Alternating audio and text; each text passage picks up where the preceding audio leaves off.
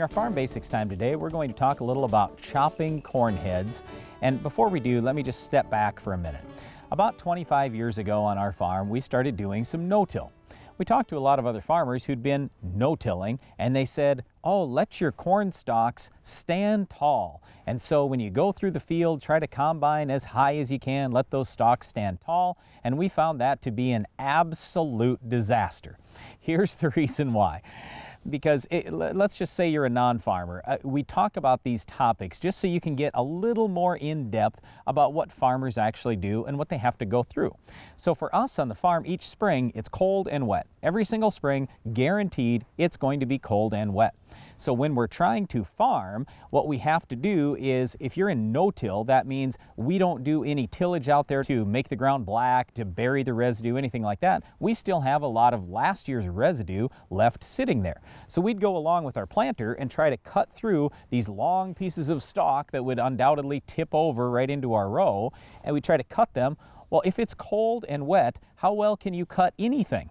Not very well at all. So we just found that to be complete disaster. We had terrible stands, and we said, we have to make a change. Well, the best time to cut stalks is right at harvest, and if you can do it as a farmer with the machine that you're harvesting the corn with, well, that's great, because it's going to save you an extra trip across the field. So what we used to do back in the conventional tillage days when we were growing up is, well, we'd go through and combine, then we'd have all these big pieces of stalks out in the field. We'd have to come back and try and chop them up with a mower or with tillage or something. A stalk chopper is what we would use. Yeah, and that was an easy job, and actually they gave me that job when I was right out of college because they knew I couldn't screw it up. All you do is drive through the field and cut stuff up. But like Darren said, it's a lot easier if you can do that with the combine as you go. So we got and we demoed some chopping corn heads. We tried that no-till first, and now we use those in strip till, and it was awesome because now the pieces of residue were very small, and we could move those out of the way in the spring instead of having to try to cut through those when it's cold and wet.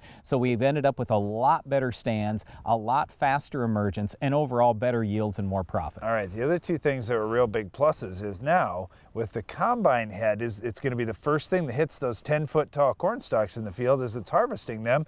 It chops the stalks right then before anybody's driven over anything.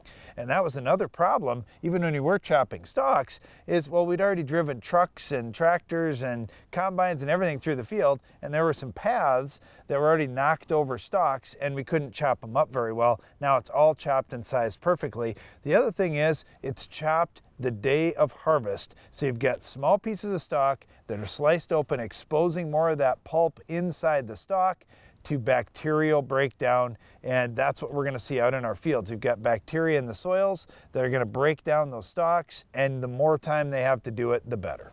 So these newer heads that have come out here in the last 10-15 years that allow you the capability to chop stalks, we love them. And I don't care if we're talking about conventional till, no-till, strip till. There's no way that I ever want to go back in my farming career to a non-chopping corn head. We're absolutely going to chop those stalks. We find it to be an enormous advantage. We have faster residue breakdown, and we just get a much better stand in the next spring, plus overall better yield and more profit.